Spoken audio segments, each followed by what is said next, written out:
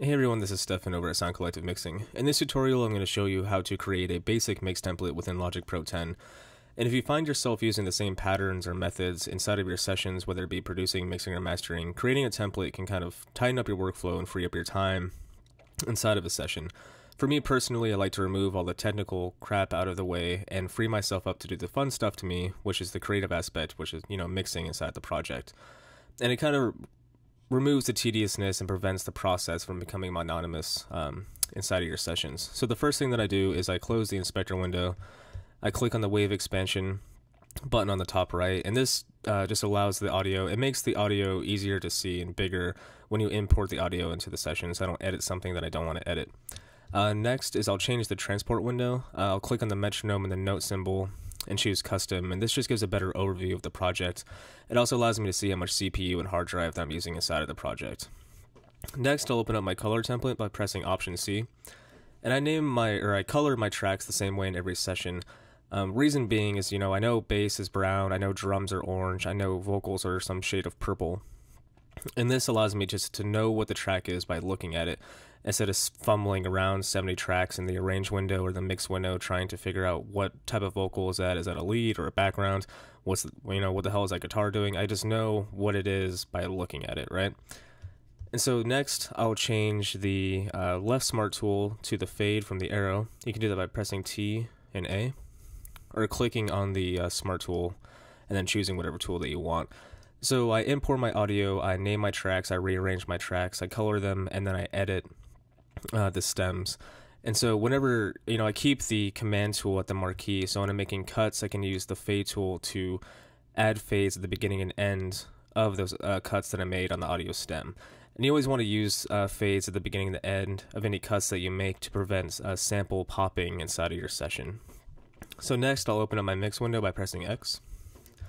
And here we're going to create auxes so that we can route our audio to buses in our session. If you're not familiar with buses, it's say if you have like 4 guitar tracks, you want to route that to a bus so you can use the same processing on all 4 of those guitars, whether it's using the same EQ in all of them, or if you want to glue all of those tracks together, or what have you. So, I always have a guitar bus, I have a vocal bus, a drum bus, and so forth, right?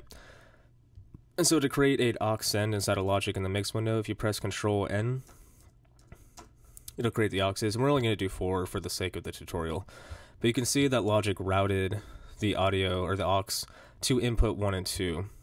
And that can be frustrating if you're in a project, if you're working on projects every day, and every single session you have to create those auxes, and then click on input, and then go to bus 1, bus 2, bus 3, bus 4. If you have it in a template, it's just automatically set up for you. And so once those auxes are routed, from my methodology, I know where my tracks are going to be laid out in my session, right? So I know that my basses are going to be on top. I'll have my electric guitar, then I'll have my keys, my strings, my drums, and so forth. So I can know from that methodology what to name these buses from the get-go. So we're going to do aux 1 is bass, guitar, drums, and then master. And if you want to bring these to Unity, you just click and drag, select them all, and if you hold Option and click on the fader, it'll bring them to Unity gain. And so I know that I'm going to use some type of subtractive EQ on all these buses, right? So if they have them all selected and you click on the inserts, I'm going to go to Audio and Fab Filter, because it's the shit. And now that plugin is on all of these buses, and if I save it as a template, it'll also bring up all those plugins on those buses, right? And so if you want to save your template, if you go to File, and then Save as Template, it brings up the window, and it's important to note where Logic saves these template folders. So if you click here, we can check the routing. And here's my iMac, my hard drive user, Stefan, music, audio music apps, and that's where the project template folder is located. It's not located inside of your Logic folder. So if you wanted to take your templates, say to your friend's house, to another studio, or to where you're recording, you want to know where your template folder is located. It's not located in the Logic folder. It's located in the audio music apps, which is inside your music folder on your hard drive.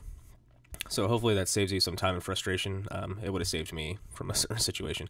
So once it's saved, if you want to open up your template, you just go to File, New from Template, or Command N. Don't close. It'll be located inside my templates folder inside the open window. And so templates can be used, in any aspect, producing, mixing, or mastering. So hopefully you can find some ways that applies to your projects. Hopefully this video helped you guys. If so, please like and subscribe. And if you have any suggestions on videos that you would like to see, please leave them in the comment section below.